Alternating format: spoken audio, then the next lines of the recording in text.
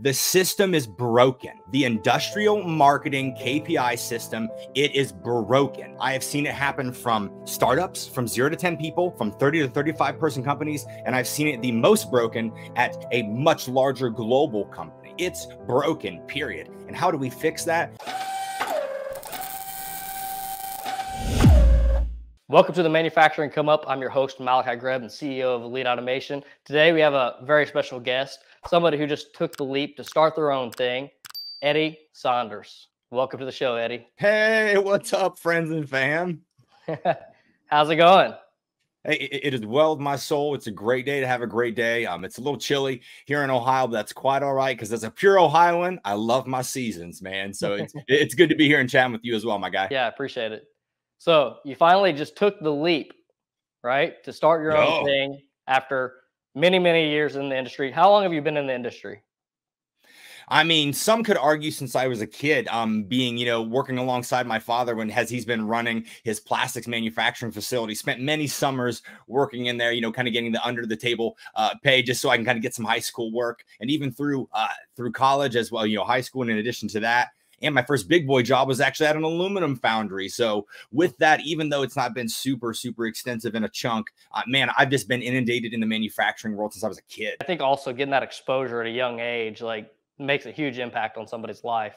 Oh, for sure. And honestly, it's instilled a lot in me, specifically that old good fashioned Midwestern, work ethic, that everyone's kind of that brands, if you will, because I've watched my father really start at a very entry level and now make a way to where he's running his facility. So it's provided a lot of good insight and then also good hands-on work to help me determine what I wanted to do with my future, because I could have easily fallen in love with that specific type of work. And though I respect those who do it, I just understood that my path was a little bit different, but the experience gave me perspective for sure. I mean, because realistically, you spent a lot of your career more on the marketing side of things.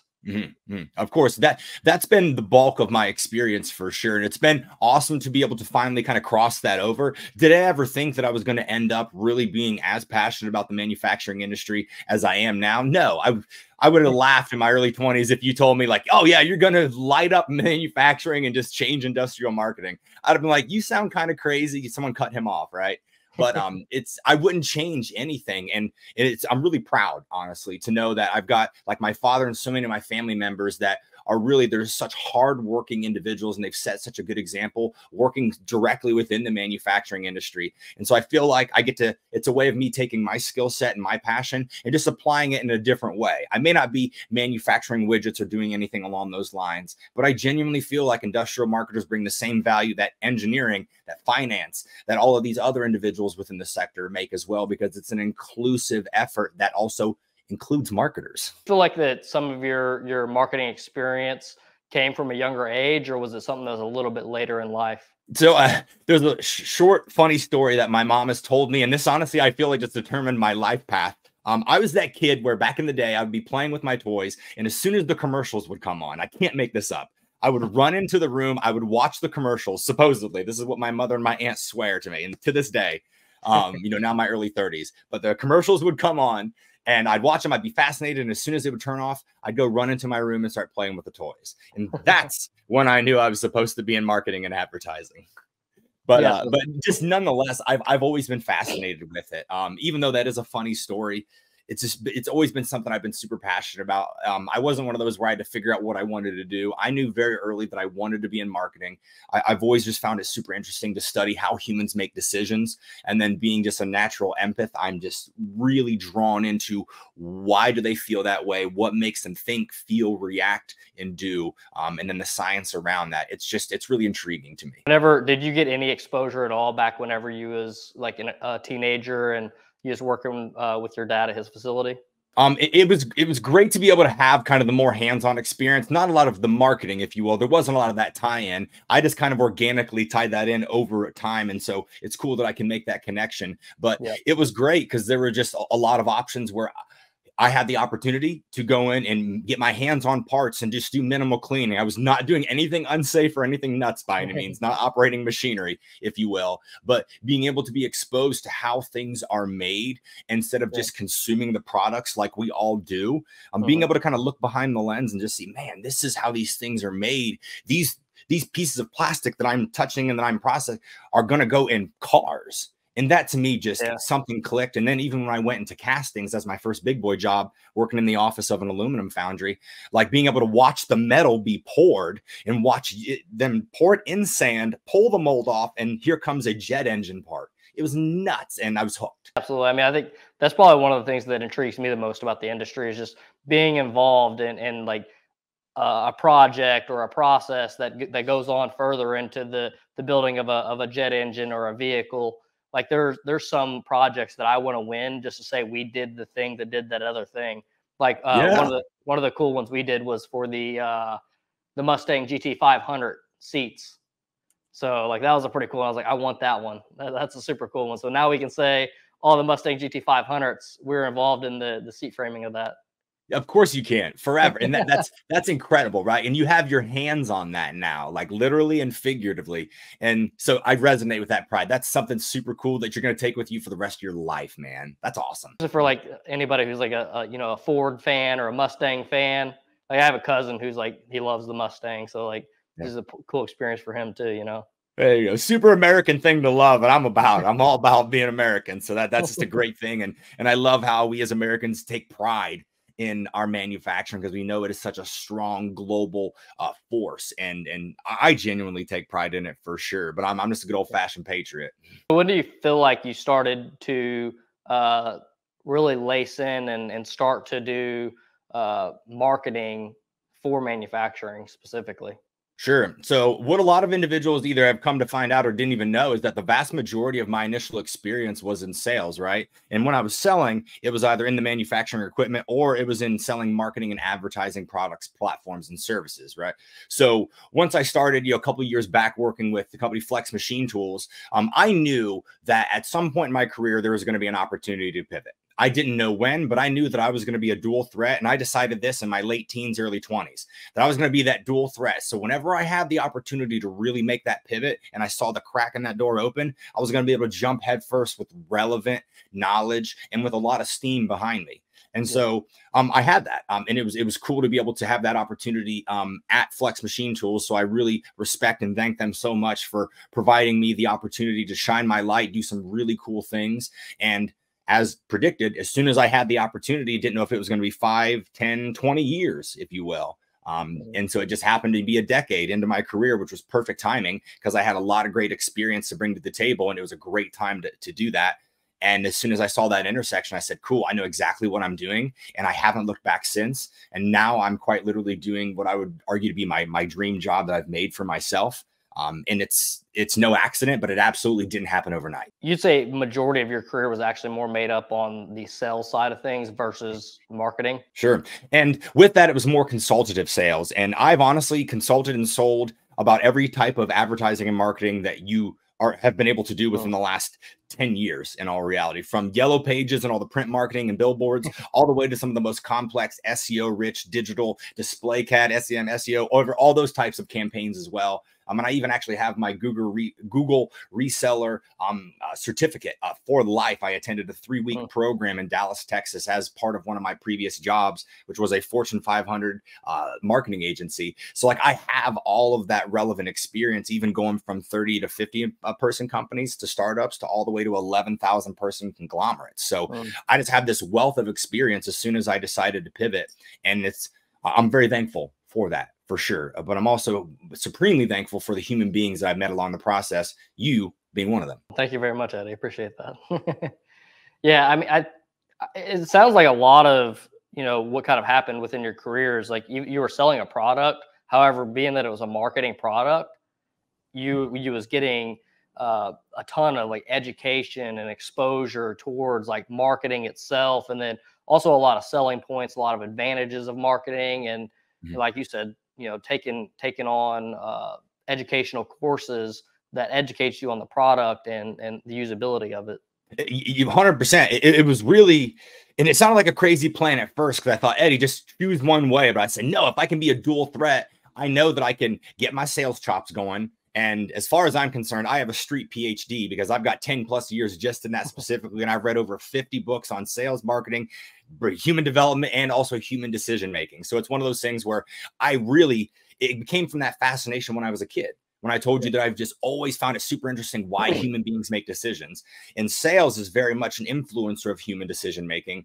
And marketing is the study and the facilitation of human decision making. So when it came down to both of those, I'm super appreciative and thankful that I stayed the course, because there were so many opportunities for me to look at shiny objects. But for anyone who's considering either making a pivot or whether you want to stay, making yourself a dual threat and educating yourself. Now, not everybody can just, have a passion. I'm not saying everyone needs to do it the way that I did it, but I can prove that even a dunce like me can still integrate that. And if I prove that if you are truly passionate about something like I was about marketing, it doesn't matter if you're stuck 10 years in a sales career. It doesn't matter what that means. You can pivot correctly if it's done strategically, because I did it. Yeah, absolutely. And I think it's super necessary too, that like you go and you do some type of job position, or even a different industry where you're gaining all these experiences from that type of job and that type of industry that you can then relate to this type of industry.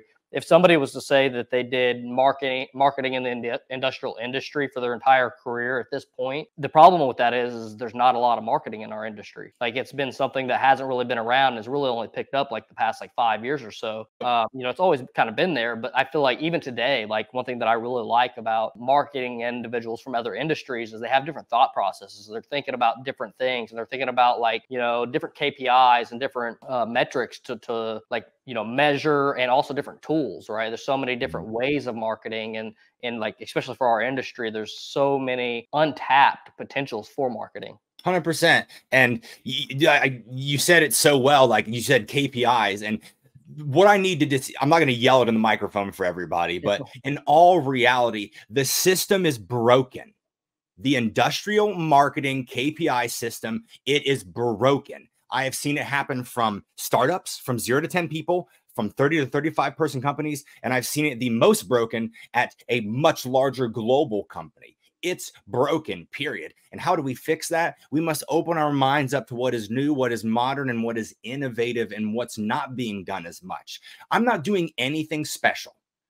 And you heard it here first. I'm not doing anything special. I'm doing things that are proven and work in every other stinking industry on the planet. It's no secret as well that manufacturing is, you're right, 5 or so years behind what a lot of the other areas are in marketing. That's why somebody like myself, who comes in with just a little bit of mindset and a whole lot of enthusiasm, can make a lot of good noise and have impact. And it baffles me how individuals ignore that. There's clear differences being made, but you're going to shackle yourself down to these standard practices and KPIs that you've done always, because that's just the way that you've always done it. And I don't understand why we optimize finance, why we optimize operations, and why we optimize all these other parts of our processes. But why aren't we optimizing our marketing and our brand and our demand generation? I'll never understand that. There's only one explanation, Malachi. The system's broken. Yeah, I mean, absolutely. And I think also too, like a lot of the companies, going back to the KPIs things, they're just not measuring things appropriately. Like, let's say, for instance, for a company like ours, where we're doing project-based work, you can look at your measurement of whether your marketing is working on a couple different things. You could either measure it on like the number of meetings that you're landing, or you could measure it against something like the number of purchase orders that you're getting, and what is the profitability on that purchase order that you won. If you look at the dollar per meeting, it doesn't make sense. It's like, okay, it's not profitable. There's no ROI there. But if you look at it as your return on a purchase order and your profitability of that purchase order, now the budget increases by tenfold to be able to acquire a customer. No, I understand. And I'm going to challenge every industrial marketer listening to this, because we're all about, oh, how many leads, give me all the SQLs, the MQLs, and all the acronyms you want to make up. But let me simplify it for you. In 2023, moving forward, given all the data and analytics that we have quite literally at our fingertips that are built into a lot of the platforms we use, why aren't we tracking pipeline creation? Why are we automatically assuming that leads produced is the automatic value of sales? Because you know what? I have specific factors that if you just want leads, okay, I can implement a program that gives you that specific number.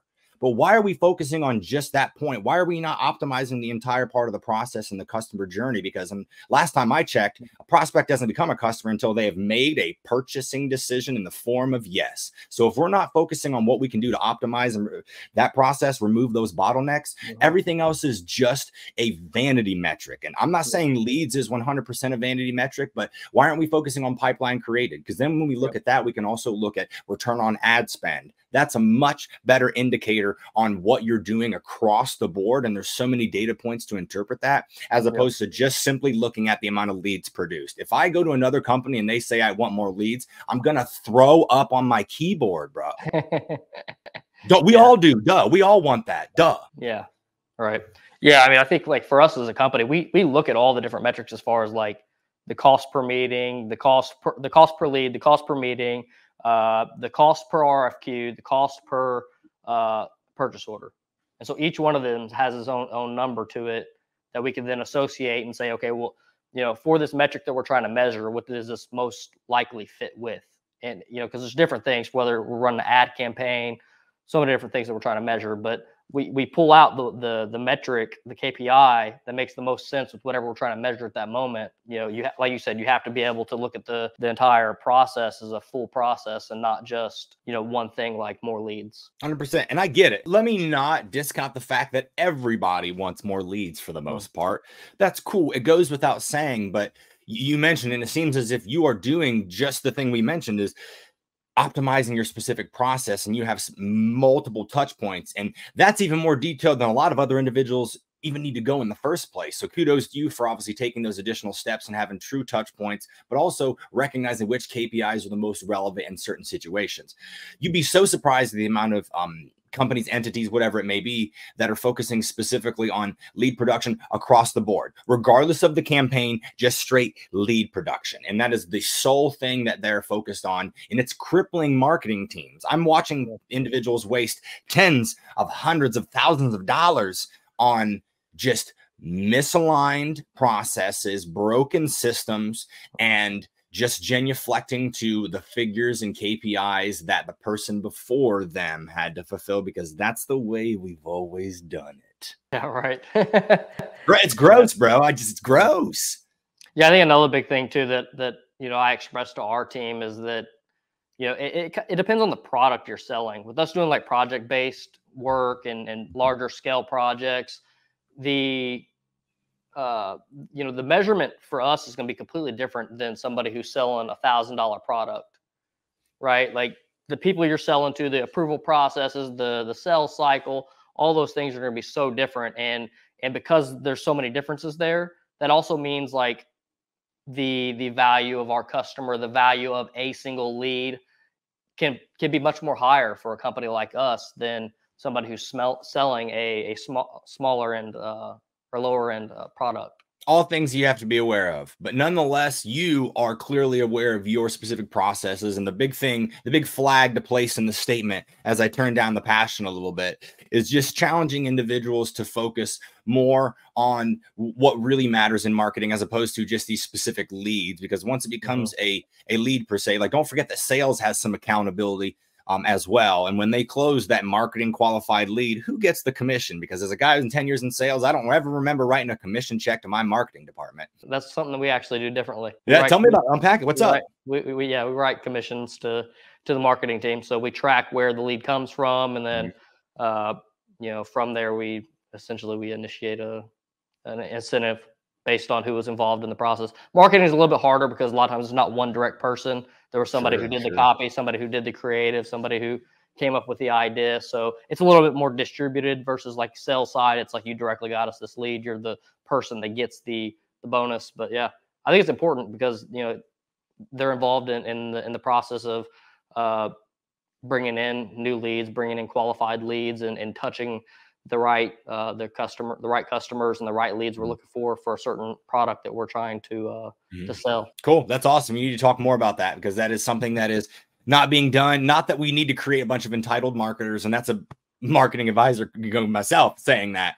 Definitely don't want to create a bunch of entitled marketers by any means, but But that is really cool that you're able to do that. And I'm sure that obviously incentivizes them further to want to really track things. And also kudos. And one point I want to pull from that is that you have attribution in place, which that's another thing that really people need to focus more on, is having proper attribution, so you know where these things are coming from and not just hearsay. Dark social is the thing. I get that. Dark social is, it's hard to measure, nearly impossible to do so. But the fact that people like you, Malachi, have that set in place, there's levels to this, and you're on the next one. Oh, thank you, man. I appreciate it, Eddie. So, where do you feel your career started converging more back into the manufacturing side of things? Well, knowing that my first big boy job being at aluminum foundry, that was just cool. That was a great experience. And even though I kind of dove off specifically into marketing and advertising naturally, because that's what I wanted to do, and I have zero regrets, I will say getting back into it and then jumping, and when I joined the team at Flex Machine Tools, that was great. And even though I started as just their sales manager, it was wonderful to get my chops up, to be able to learn a lot of the industry lingo, especially machining. That was kind of the big thing that I needed to learn. And those 3.5 or so years there were fantastic and phenomenal. And it was a great runway for me to not only, again, make that pivot, but to just find my specific way and really go headfirst into something. And my career path there was very interesting. I had about 4 or 5 different positions, I think, specifically in that company. But I'm super thankful for it, because it was a way for me to take my very unique skill set and maximize it. And like Flex will always have a place in my heart, for forever and always, for sure, because of all the opportunities that were provided to me to do the best that I could. And so Flex was kind of where you re-entered the industry? Yeah, essentially. That is for sure. That is objectively, that is when I kind of re-entered in after that span of years just in marketing and advertising. Gotcha. Yeah, because I mean that's really where I started noticing you and seeing your content come alive.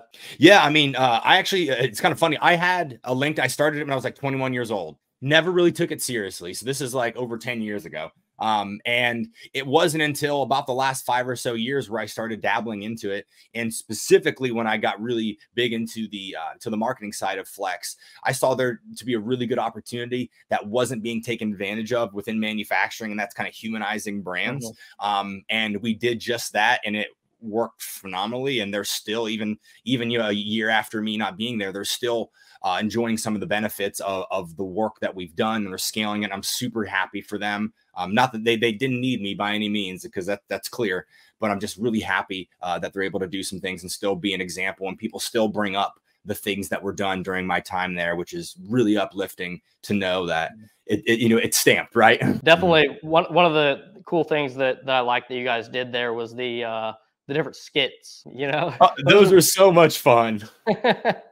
I can't believe that we were able to, like, I mean, I do believe it, because there's clear videos out on the internet, but it's no joke. I can't make this up. I was meeting with a potential client yesterday, and they pulled up a video, one of those real funny videos that I did with Flex, and they brought it up in the meeting live. So that just continues to let you know that people do see these things, and whether you get a lot of comments or not, people are viewing these things. There's silent fans. They exist almost in abundance. And so I appreciate you bringing that up, because it was fun work. And I loved how it wasn't really as much about the products, but the fact that we could tie it in, and adding humor was just that little layer that allowed it to be more digestible. And it was so outside of the box, because nobody else was doing anything remotely close to that. And I would argue that in manufacturing, people are still afraid to do it. Yeah, and it just bugs me. Yeah, no, I think it's something that it's super impactful. So when people are not doing it, you can create this fun brand. It's really like manufacturing, where it's like there's not any of that type of marketing going on. Like people could do stuff like that and really, really stand out. It's actually been one of the things that I wanted to do for our company ever since I've seen one of your videos that was, of those skit style videos. I was like, man, I want to do some of those, because I got like some pretty cool ideas where we can be the programmer, be a programmer on site. And, I've had some cool ideas. I thought I'll tell you just like one skit that I had is where you have like this Billy Joe programmer guy, right? He's programming. And then, Elite Automation, one of our things is like, we want to be the best, right? Well, the programmer guy is not doing his job. Basically, an Elite Automation guy comes in, he rolls his seat out and basically takes over the job. He's like, basically, get out of here. We're here to do this thing, But yeah, I thought it'd be really cool to do some skits like that, and there's fun. Try one. That's the biggest thing. Like your first one may suck and that's okay. But dude, at Flex, we did an Easter Bunny video, you know, which was funny, had nothing to do with machines. But we tied it in, of course, because we were having a specific sale, this and that. And the Easter Bunny was hiding the products, yada, yada. So if we can do stuff as silly as that, I would say try it, because the thing is that you never know when it's going to come up. And I can't believe people are bringing up those assets, but I'm also not surprised because those things are impactful. And when I talk about the ease of content being engaging, educating, and entertaining, some people are afraid to be entertaining because that requires you to be vulnerable. And maybe I just don't care enough about what other people think, but I also know all the feedback that I've continued to receive and the little victories that have been cashed in because of all of that. And I can say, because of the specific content that I've made over the last 5 years, it has quite literally changed the trajectory of my life for the better. And that's just an accessory to that conversation. Yeah, absolutely. And another thing is too, you mentioned a second ago, is you have like a hidden audience, right? And this is like one of the huge things that I think people should think about, because I think there's just regular individuals who put out content because they like to put out content, right? They're not even like a content creator. They just like to, talk about the industry, talk about things that are going on in the industry. And there may be some of those individuals that maybe they don't get a lot of likes, they don't get a lot of comments, but there may be a ton of people who are like watching that content and are very loyal, repetitive viewers of the content. Exactly. At these individuals like their newsletter or something like that. Subject matter experts are a thing. They really are. And part of my demand gen playbook, that I run for my business is very much regarding like humanizing the brand. I won't give away the secret sauce by any means, but knowing that, and you saw a lot of what I did, we took industrial, like capital equipment machinery, 6-figure investment machinery, and we made it fun, we made it funny, and we slapped a human being next to it to talk about the products, and it worked really well. And I would argue that objectively and subjectively, it generated more attention for them than they had ever acquired ever. And even when I was launching a global product in my last position with them, I humanized the brand. And I would never try to insert myself into situations, but it's also, I've done this before. Don't ask me to dunk a basketball. Don't ask me to hit a hole in one. Don't ask me to French braid your hair. But you want to create some noise in manufacturing? I got you in spades, my guy. Where have you been at like the past couple of years? What have you had going on in life? I mean, me, I'm just raising 4 kids. And that's a huge thing to me. Just my family is a big, it's just the root of who I am. If you remove that from my situation, you remove a lot of who I am as a human being. And so focusing on that has been great for me, and building and developing these legacy type of items. I'm not just trying to make a bunch of content, just to elevate myself by any means. Part of what I do is because I really do want my kids to look back and them to think, man, dad did everything he wanted to do. He had a freaking good time doing it. And he was respectful and he was classy the entire time. And he made a lot of people smile. And so I've been focusing on a lot of legacy things lately. As I've finished out my 20s and I'm now well into my 30s, this next decade of my life, I've been grinding in my 20s, and now I want to be able to build in my 30s and hopefully by my 40s, not trying to chill, but I can then more manage and coast and pivot as I need to. So last 5 years, it's been really changing. It's been me taking that career pivot, which has been big, running in that specific direction, leading to now being self-employed and really enjoying the story. But above all things, just trying to be the best husband and the best father and the best friend that I can be, because that's really at the end of the day what matters the most in my eyes. Everything else, whether it comes to money, this and that, whatever, all that comes in result of me being a good father, a good husband, and a good friend. Yeah, one thing I'd like to really point out with you, and you probably have this characteristic more than majority of the people in the industry, but it's just like your personability. You have just a way of being able to communicate with people, and I want to point this out to everybody that's watching this, that this is like a great characteristic to have, just to be a kind person, be just a good, genuine person. That I don't say a skill set, but just that characteristic is something that takes you a long way throughout your career and your life's journey. And it'll put you in a lot of positions that will just come to you and present themselves to you. And it's just kind of just because you're doing the right thing and being a good person. Well, I really appreciate you saying that, because I by no means want anyone to think that I'm just talking the talk. I genuinely walk the walk, and I don't promote this whole empathy situation just for my benefit and for my gain. Like, it's something that I believe in, and it's rooted in my fascination for why human beings make decisions. And I said that's been a thing since I was a kid. I've just synthesized that into productivity, right? And I've made horrible decisions. Like, I was selfish in my early 20s, truly. So I'm not sitting there and trying to act like that person who shows up to church on Sunday and is super perfect. But then, Monday through Saturday, I'm an absolute hellion. I'm a hellion sometimes, don't get me wrong.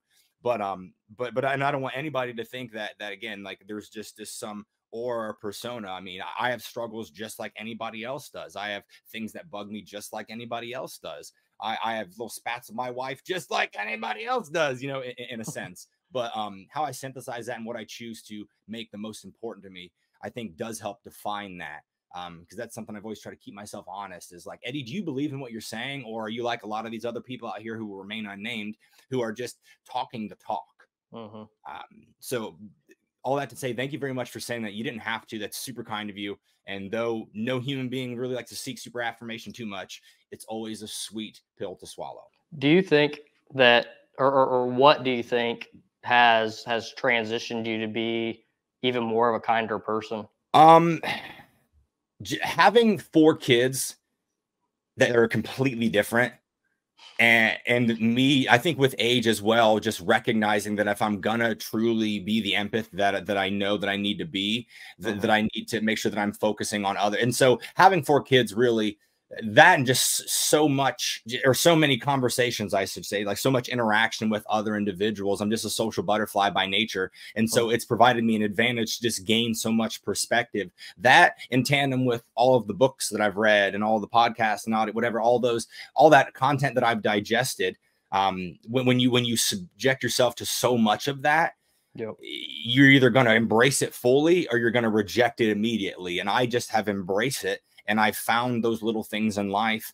And as far as I'm concerned, I'm the most blessed dude that I know. Like, and I may be a little biased, but like having my children and shifting my mindset to being grateful, because I definitely come from a place where I didn't have a lot, and I had, just like we all do, and then no one's situation is worse than others, but because I know trauma is subjective, but I had a lot of cards stacked against me, specifically in my early 20s, and made some selfish decisions. But being able to emerge through that, and to still maintain some positivity and be able to see that there are 2 sides of the coin, and recognizing that sometimes situations suck, but also it's not what happens to us, it's what happens for us.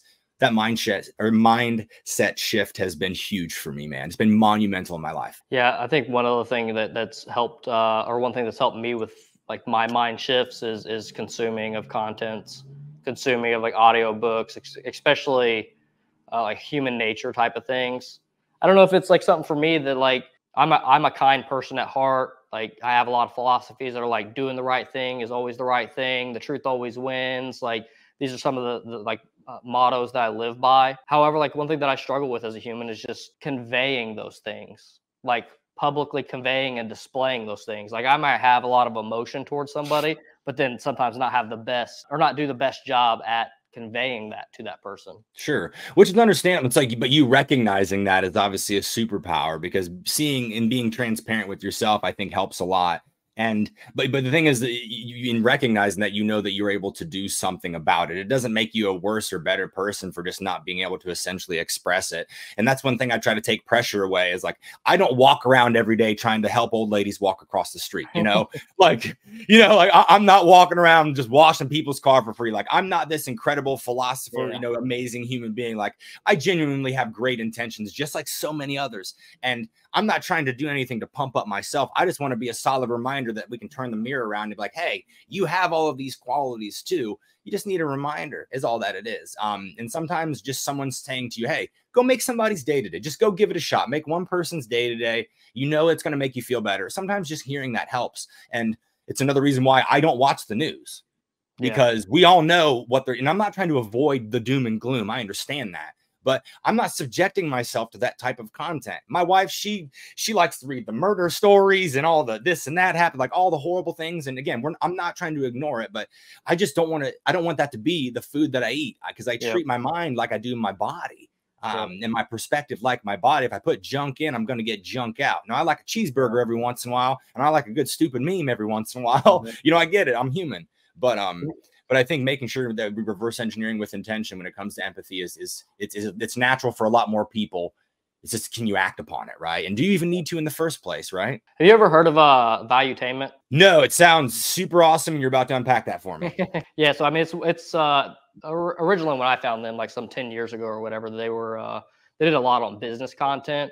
Now they've kind of changed their like content strategy. They do a lot of like news updates and stuff like that. So it's a YouTube channel, Valuetainment. Nice. But I went to one of their conferences and whatnot. It was actually going to one of their conferences is part of what gave me like the confidence to start my own company. I realized I went to one of their conferences. I invited some of the senior management of the company I was working for to go. All of them declined to go, and I even offered to pay. And so whenever they declined that, I was like, huh. Okay, so I'm evidently willing to do something different that other people aren't willing to do. I'm willing to take a vacation time of my own to go do this educational seminar. But so that's another thing. But going back to is they just offer like a lot of good content that is more of a statistical thing, right? It's not so much on the drama and the just inflating things. It's just like more pure data. Well, like to your show's theme and talking about, the come up, if you will, one thing I think that has fueled that is your raw intention to want to grow, to want to do something better. And even if it was on your own time, and I resonate with that statement, and it's because you betting on yourself and investing in yourself, it has landed you by consequence and by virtue and by nature in the position in which you are in now, which is, I would like to assume, a much better position than you were before because you invested within yourself. And it's something to that point that I've done extensively as well. And I've taken those risks, and I know it's scary and it's hard sometimes, but even as you can attest personally, it can lead you into wonderful places. I mean, obviously love the one you're with and you'll be where you are and be focused and have head down, if you will. But at the end of the day, knowing that you can invest in yourself, you can trust in yourself, and not that it's all cushy and rainbows and butterflies and unicorns, but the intention there, man, you've nailed it. Happy for you. Yeah, thank you. And one of the things that you mentioned earlier on is like how many like audio books and books that you read and listened to.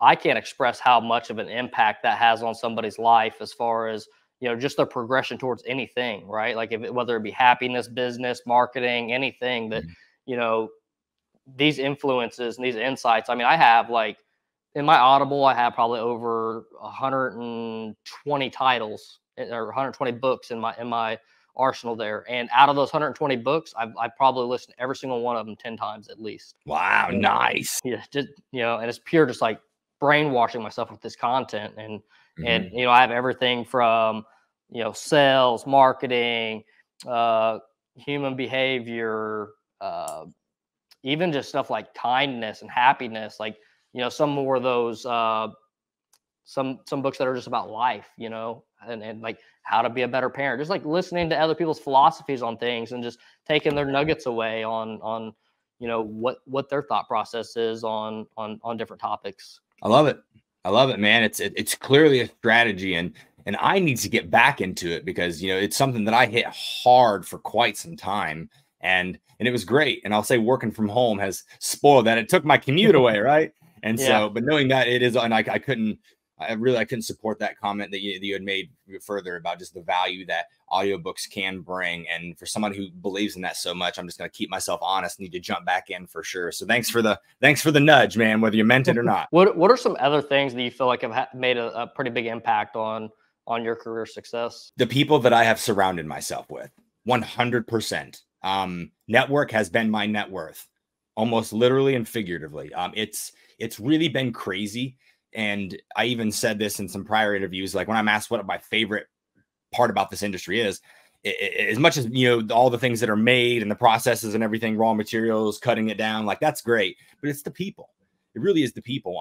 And I just happen to be surrounded by incredible human beings. And so, I don't know whether it's, again, just by accident, the universe has led me this way, but I'd like to believe that my mantra of being intentionally just a good human, or trying your best as you can, has attracted those people and deterred the opposite. And so I've just by nature attracted to these awesome humans that have led me on some amazing journeys, have provided me incredible opportunities, and have helped me craft wonderful lifelong friendships, along with memories, just as a cherry on top. So that has been almost hands down what has happened. Because if I even think about my career progression, not just within manufacturing, but just in general, it has been because of it's been a direct result of me being kind and empathetic to other human beings. It's kind of ironic, but it's also not. So be a good human. It can do things for you. I promise. I mean, whenever you say like people, right? Like, is it just different aspects as far as, like you mentioned, like, whenever you were mentioning off different things, like I was trying to analyze and like see what are like the things that were the like logical, like tangible impacts that were given to you, right? And so like a couple of things that I heard there were that people were transferring skills to you, people were giving you opportunities. Can you elaborate on some of this, like just a little bit more? Oh, for sure. Go seek mentors, 100%. Like, just synthesizing it like to an actionable item for anybody listening. Go seek mentorship from individuals. You may think these individuals are too big for you, they'll never talk to you. You would be surprised at the type of mentors that you can secure by just simply asking. Now, I'm not saying go hit up all the people that you think are in a position where you want to be, but if you resonate with a specific human being or entities, whatever it may be, go DM somebody. It's 2023. You can contact people in 17 different ways, just by your phone. So please go connect with other humans. If individuals are doing things that you find intriguing and that you like, or that you most importantly want to replicate, or you want to be in their position one day, maybe just literally or even figuratively, reach out to them, learn what they did, learn the mistakes that they made. Because what I'll tell anybody who's afraid, like, oh, well, what if they reject me? Cool. You don't want them to be your mentor in the first place. And mentorship doesn't mean you have to just hold these people down and it's not a big, big brother, big sister program by any means, but wanting to genuinely learn from other individuals. We as human beings like to feel intelligent and important and valued. I mean, it's the reason why we get married. You know what I'm saying? For lack of a better term. I mean, there's lots of other reasons, but it's like, that's why we seek connections with other humans, to feel valued and all those things. So why not apply that basic human principle to getting transferable skills from these subject matter experts that are in a position that you want to end up in? I have saved myself probably years of incorrect implementation and execution by simply consulting with those who have been there and paved the way for me. And it's paid me. I would argue that's paid me dividends in the form of time saved from making bad decisions that other people have already made, and care enough to try to help a silly dunce like me avoid from making them like they did. And it's like, say for instance, like somebody is looking for mentorship, like, how do they go after that, or what level of like mentorship do you think they should look for? Sure. So I leveraged this model, told my cousin to utilize this as he was graduating college. He wanted to like produce some music, and he knew kind of who he wanted to talk to. And so I had told him, you could even be as bold as a strategy where you just have a template message that says, hey, I am so-and-so. I'm a student from here. I'm studying this. I saw what you did and I find it super interesting. I would love to be able to pick your brain or to learn more about what you did. And you can even ask, looking for mentors, if you will. Sometimes depending on your field, you don't have to essentially go right for that. But saying, hey, here's who I am. I'm interested in this. I've seen what you've done. I would love to learn more. Not trying to sell you anything. I'm just really into what it is that you're doing. If you have, not word for word, but if you have that message. So what he did is he took that message, spread it across the individuals that he wanted to talk to, got some minimal response, got ignored, got a negative feedback on one specific level, wasn't talking to that person anyway. But the individual who responded to that, it became a multi-year relationship where he gained relevant experience from that individual, ended up moving out of state, and it became a lucrative opportunity for him all because he went and sought after some mentorship from somebody because he wanted to learn. You'll connect with the right human beings. And I believe the best mentors are open-minded to that. And if they're not, that's okay. Timing is everything. But just seeking it and wanting it and literally reaching out, whether it's on LinkedIn or DMing them across a variety of platforms, it's a great opportunity for you to network yourself and be able to pull those skills that are going to come from those conversations. Yeah, this is actually something that literally just popped in my mind, but like with the manufacturing come up and being able to facilitate like people's experiences in a way, like this particular podcast is a way of mentorship, right? Like to gain people's experience of the industry and their different career paths and what their strategy and their experiences were throughout their careers. It really helps give people like an insight to what it is that other people have experienced in life. For sure. That's what I miss about, doing my old podcast is we didn't talk about our products at all. It was an agnostic, a show for that point, but loved hearing about individuals from across the industry and all of their experiences and what they liked and learning something about them that they wouldn't post on LinkedIn, getting to know the humans behind it. So yeah, I definitely understand and definitely applaud you for that specifically, because it's a great exchange of value in the form of these conversations. And I love it and I support it wholeheartedly. Thank you. So what do you have going on right now, right? You just took the leap. Mm-hmm. I want to know what it is that finally gave you the confidence or gave you the ability to take this leap. Well, a lot of the things that I was complaining about earlier in our conversation about all these broken systems and processes, broken KPIs, it was hard to sit there and continue to watch. And I've developed some awesome relationships with those incredible human beings. And so after just months and months of planning and taking the time, but primarily just letting it kind of go on autopilot and allowing the universe to tell me the correct time. Not that I was waiting for the right signal, but I just knew that the universe was going to put me in the right position. And if that was meant to be my journey or my path at that time, it was going to be clearly revealed to me. And after a couple of circumstances, it just made it very clear to me, this is what I need to do. And this is years, obviously. And a lot of individuals don't know, but I had done some side consulting earlier in my career, and I was able to really do a lot of cool things with that. And the only reason I left doing that is because I had a great opportunity to work at a startup. Now, having worked at startups to growing companies at small to medium size, as well as large corporate conglomerates, I bring 13 years of experience to the game. And though a lot of individuals at my age would be seeking, and with my experience, looking for VP and big director roles, I thought there's so much more value that I could provide. And instead of just working solely for one individual, I'd like to pick the individuals who really want help, need help, and are seeking that opportunity to make good noise. And so that allowed me to branch off and to create, Speak Friend, which is something I'm super proud of. And at the end of the day, it's nice because I get to connect with manufacturing clients to help them develop demand generation tactics and also a content development and scalable strategy. It's really exciting, and I've got a lot of great feedback to it.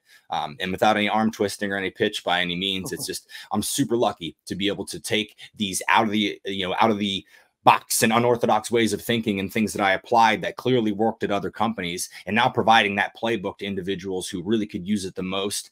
And it's what better time to be able to do it when we have so much momentum going in the industrial marketing world. Do you think that was this something that you've had in your mind for some period of time?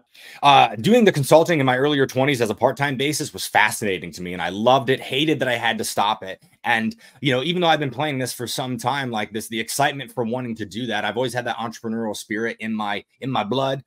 Just with my father and a lot of the endeavors that he has taken place in over his life. And a lot of my career earlier was spent really consulting and working with strictly small to medium-sized business owners from a consultative nature. So I've done this before. I just was a W-2 employee.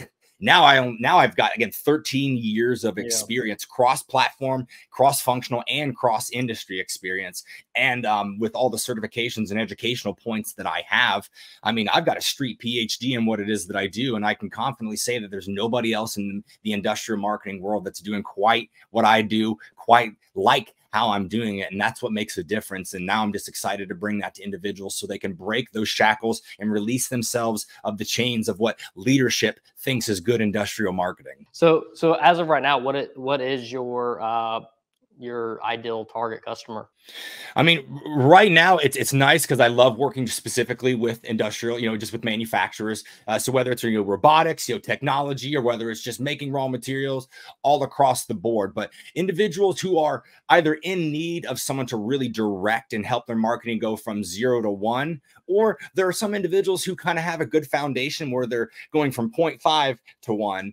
If you will. And so laying out the good foundation, generally auditing what it is that they're doing, looking over cost, and really serving as that marketing leader that they need, but in some cases maybe can't afford, or it's not as cost efficient for them to have somebody on full time. You don't have to pay, fractional advisors any type of a general overhead. There's just your specific engagement that you commit to. And then aside from that, there's lots of cost savings that can come from that specific model for the end user. So it's what I like to really view as a win-win for everybody. Yeah, absolutely. I mean, just like for some insight from like me as a company or for myself and, our company, like this is something that I think about with like the outsourcing of marketing. Like as of right now, we're not outsourcing anything, but I think about things like, let's say, PR management, or I think about certain objectives, right? Like let's say, for instance, like I want to get myself on more speaking engagements, or a podcast, different things like that, right?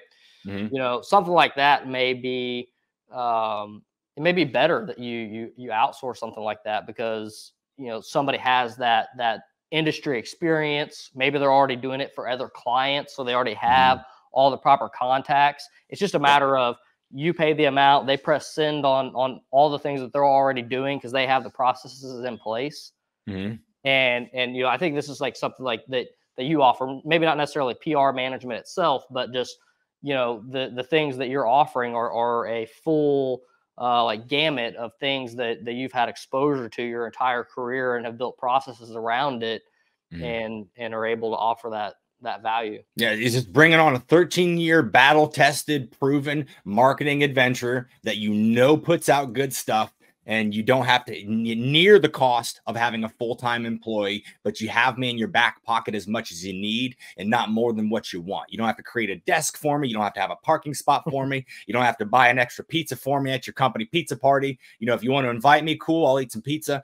But it's a great model. And if COVID taught us anything, it's that we can operate from a remote basis. So even though that I have clients that I can go physically visit, it's wonderful to be an extension of their specific team and to have that trust, and the accountability is still there. So you don't have to worry about it. And at the end of the day, we all get to choose who we work with. So even though I'm not going for, 100 client portfolio by any means, I get to focus specifically on 4 to 5 clients and really help them to the extent in which they need, knowing they all have different needs per se.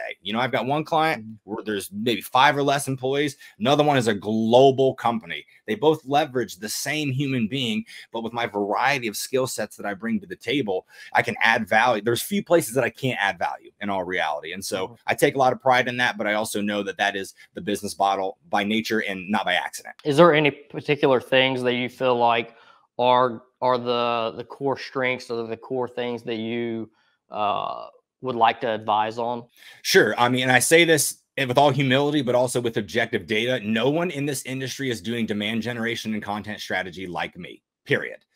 Just from an objective view, I know what's out there. I know what people are doing. I'm seeing it. You've got titans of CNC and individuals and those creators who are doing great content, right? They're doing great stuff for that specific entity. But when it comes to other manufacturers who are selling these things like they are, is just they're not doing it. They think that they're doing it correct with trade shows and the way that they've always done it. But a true demand generation and content strategy plan with the right individual, you can make a lot of great noise and stand out in a lot of strategic ways, while others are just kind of sitting on their hands and doing the same thing. So demand generation, content strategy are going to be the big things, as well as just providing overall vision casting for what it is that you need to be doing and you need to stop doing.